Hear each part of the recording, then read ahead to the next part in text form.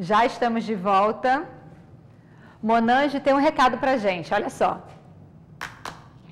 Monange nutre até a segunda camada da sua pele. Sabe o que isso quer dizer? Que Monange possui ingredientes que nutrem profundamente, aumentando a elasticidade e deixando a sua pele mais bonita. Experimente e dê à sua pele a melhor nutrição. É isso aí, Monange possui ingredientes que nutrem e hidratam profundamente até a segunda camada, além de contar com uma linha completa. Tem a linha hidratação nutritiva, que é indicada para todos os tipos de pele e possui fragrâncias deliciosas. Para peles secas e extra secas, que ficam mais esbranquiçadas ou até acinzentadas, tem a linha hidratação intensiva, que auxilia na volta da elasticidade da pele. Já a linha família SOS possui vitaminas e tecnologias de alto poder de hidratação.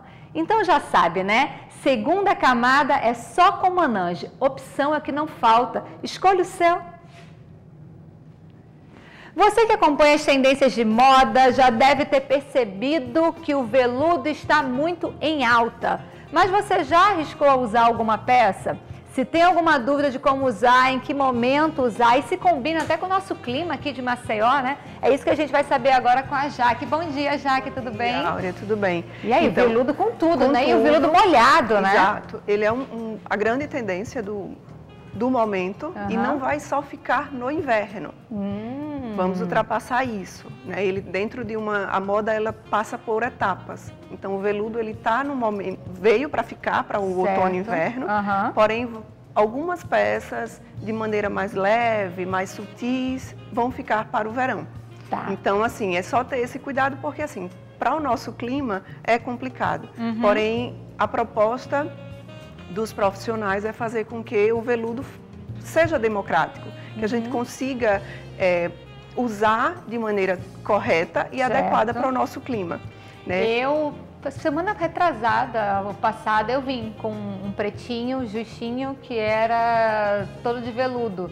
E deu para usar tranquilamente. Tudo bem, eu estou dentro do estúdio, né? Nem todas as roupas que eu estou usando no estúdio seriam roupas que eu usaria nesse horário na rua, mas deu para usar tranquilo, Dá né? tranquilo, assim, você pode equilibrar. O veludo é um tecido nobre, que vem lá de trás, né? E assim, ele passou muitos anos sumido. Ninguém via, ouvia nem falar, nem via em loja, nada.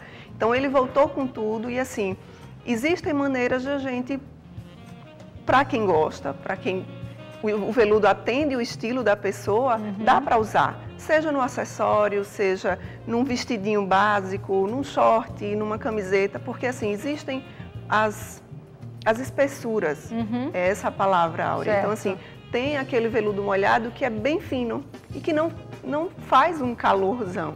Né? E assim, eu separei algumas fotos justamente para a gente ter uma... Para poder olhar, né? Ver. Então vamos ver aí a primeira foto, por favor? Olha aí. Isso ela tá com uma mochila super charmosa, de uma cor bem vibrante. Então, vinho, assim, né? um vinho. Então, ela vai usar essa mochila por um bom tempo, entendeu? Então, assim, é o que eu digo, se teu estilo chama o veludo, usa. Não tem problema, né? Do seu jeitinho, mas dá para usar. A próxima foto. Ó. Uma camiseta uma t-shirt molhado verde, né? Um verde. Ela tá com uma bermudinha, com um saltinho. Num dia quente, você percebe que num dia quente, né? E dá para usar. Ficou lindo esse Ficou look. lindo, super simples, mas e assim, o grande trunfo, Áurea, do veludo é você combinar com uma peça que seja calma, que seria fibras naturais, o jeans. O jeans tem o poder de a gente fazer ele... Seria uma peça coringa e o coringa, jeans? acabou. Tá. Porque aí você vai versatilizar de fato qualquer peça que tenha o veludo. Né? Próxima foto. Ai, que linda. Linda, linda, linda, linda. Para um evento fim de tarde, puxando para a noite. E assim, o veludo ele já brilha. Então, o cuidado com os acessórios. O mais neutro possível. Por quê? Porque é ele que vai estar, o look vai estar montado por ele. Em cima do veludo. O veludo que é a nossa peça-chave. Ela que seria a peça-chave. Tá. Né? E assim, para quem tem medo de usar o veludo, vai para as cores neutras. Porque aí você não erra. Quem tem medo de errar, não erra, porque aí você vai para o nude, para o off-white, tem muitas peças nas lojas, nas grandes lojas off, no rosé, que é a cor do momento. Sim, lindo, né? Que fica lindo, bem charmoso. A próxima foto. Ok. Olha que lindo esse shortinho. Um shortinho, super. E ele é bem fininho, se você perceber, ele é o veludo dele é bem fino. Botou uma t-shirt aí, Um e acabou. sapatinho já foi, tá pronta. Um tênis. A próxima. Olha a sainha, Áurea. Olha que linda. Eu achei um charme essa saia. Na cor do vinho, né, lá da mochila da primeira foto. Exato, e assim, botou uma t-shirt que tem detalhe e ela não errou. Né? E assim, ela quis ousar mais, ela colocou uma clutch de onça. De onça, né? Mas assim, e tá botou super um colar ali também, né? Tá super charmoso. Esse look dia ou noite, porque à noite ela ia elaborar um pouquinho, botar um salto, Sim. mas funciona tranquilo dia ou noite. A próxima foto. Olha a calça. Deixa eu só te fazer uma pergunta. Por exemplo, essa calça, olhando assim na foto de longe, a primeira impressão que dá é que ela seria de chamois. Qual é a diferença do chamois para o veludo? É só a espessura de um para o outro. O veludo ele tem mais pelinho. E o veludo, quando você pega, você sente ele mais fofinho. O chamois ele é mais seco. Tá. Entendeu? Por isso, assim, só que existe o veludo molhado e o veludo liso, como chamamos, mas assim, as espessuras de fato são diferentes. São diferentes, né? E você pega uma peça de veludo e você passa a mão, ela vai ter Você coloca para cima, fica mais, você coloca para baixo. Isso é bom para o pessoal de casa aprender, né? Para quando for chegar nessas fast fashion, que são essas lojas, as grandes marcas, né? De você ter que ir lá escolhendo sozinha, saber diferenciar o que é o veludo, o que é o chamois, né? E assim, o chamois ele é muito molinho mesmo. Você pega você pegar uma saia de chamois, ela vai ficar na palma das tuas mãos. De tão mole que é. Né? O veludo ele tem um tchan maior, né? Ele tem mais pelo e assim a espessura é mais grossa. E esse look ficou lindo, Esse eu achei um charme. Ela botou uma sapatilha, é uma rasteira, uma rasteirinha, né? É uma rasteirinha. Com essa calça que é uma cor também coringa, uma peça assim que você combina com inúmeras cores, né? E assim, tá um charme. E é uma calça de veludo. De veludo. Tem mais foto?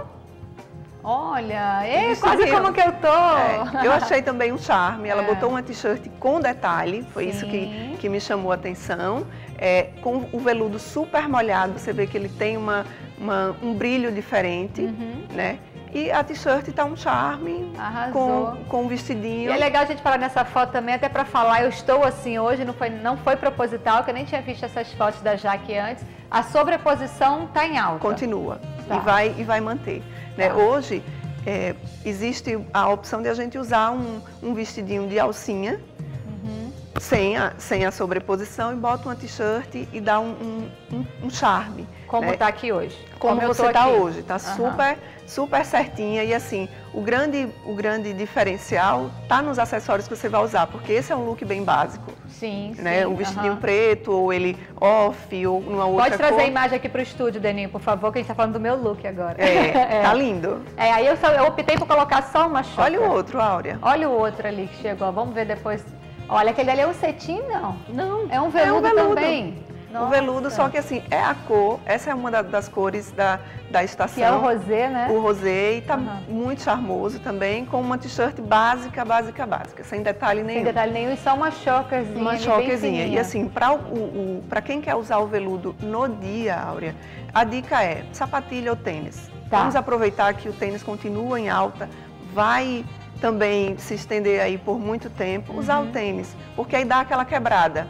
A peça mais sofisticada, que o veludo ele tem esse ar mais sofisticado mais noite, e trazer para o dia com o jeans, com o tênis, com uma sapatilha, com um mule, que estão usando demais. Voltou demais o mule. Né? Então, assim, existem essas técnicas de você implantar no dia a dia e conseguir usar uma peça tão sofisticada. Volto a dizer, vai do seu estilo e gosto. Não é se porque não gosta, não é obrigado não a usar. Não é obrigado, né? Assim, se tá na tendência e vai continuar assim, mas não é todo mundo que se identifica com essa peça. Então, fica aí livre, mas assim, para quem tem um olharzinho com alguns coraçõezinhos pro veludo, tem essas maneiras fáceis de você usar e implantar no dia a dia. Trabalho, uma baladinha, um happy hour, um chazinho no fim de tarde com as amigas, bota um veludo que vai ficar super charmoso. Arrasar, né? Obrigada, viu, Jaque? Eu que agradeço. Vamos agora ler só alguns recadinhos aqui antes de chamar o intervalo. A Yara colocou ligadinha aqui no Cletomarx com a família. Bom dia, tudo de bom. Obrigada, Yara. Beijo para você e para sua família. A Jaciele colocou, linda, Áurea, manda beijo para minha irmã Sara Sofia e para minha mãe Jaqueline. Então, Jaciele, Sara Sofia e Dona Jaqueline, super beijo para vocês. A Kate Caroline colocou, bom dia, minha flor linda, adoro o seu programa. Manda beijo para todos nós aqui no Parque dos Caetés. Para Camila, para o Nicole, para o Caio, para o Henrique, para Kate, para a Nayame, para a Dani e para o Marcos. Beijo para vocês. O JC Santos colocou, bom dia, já estou ligadinho no Tudo de Bom com a melhor apresentadora de Alagoas. Ô menino, você fica com vergonha. Obrigada, viu, JC Santos? Um beijo para você. A Francine Costa, acho que é isso. O look de hoje está maravilhoso. Eu e meu pai, Fernando, adoramos o seu programa. Beijos. Obrigada, um beijo para você e um abraço para o seu pai. A Maísa colocou linda e a Casey colocou linda, um beijo para você, que Papai do Céu te ilumine e te abençoe a cada dia. Amém, Casey, muito obrigada. Agora a gente vai para um rápido intervalo comercial, na volta eu leio mais recadinho, então não sai daí que a gente está voltando já já.